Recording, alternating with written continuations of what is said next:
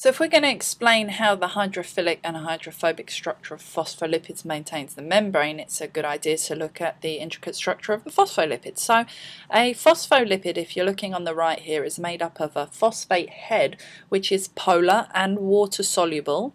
It has a glycerol in the middle, and the phospholipid also has two fatty acid, what we call tails, and these are non-polar and therefore not water soluble.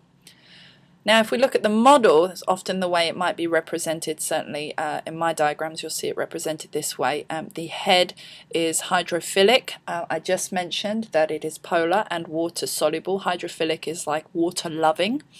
And the tails, these are hydrophobic, as again I just mentioned that they are non-polar, not water soluble. Hydrophobic is like water hating. So as a result of this structure of the phospholipids, you find that the phospholipids in the cell membrane orientate themselves as a bilayer.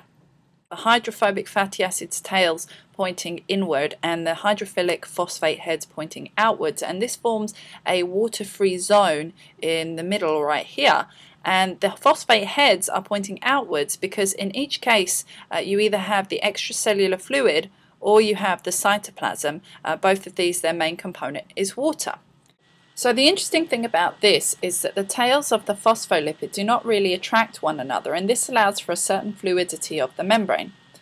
So if the membrane encounters a disturbance, as I'm simulating here, although the components may temporarily move apart, the phospholipids will reorientate themselves in the bilayer that they formed before, with the hydrophobic fatty acid tails pointing inwards and the hydrophilic phosphate heads pointing outwards, and this maintains the structure of the cell membrane.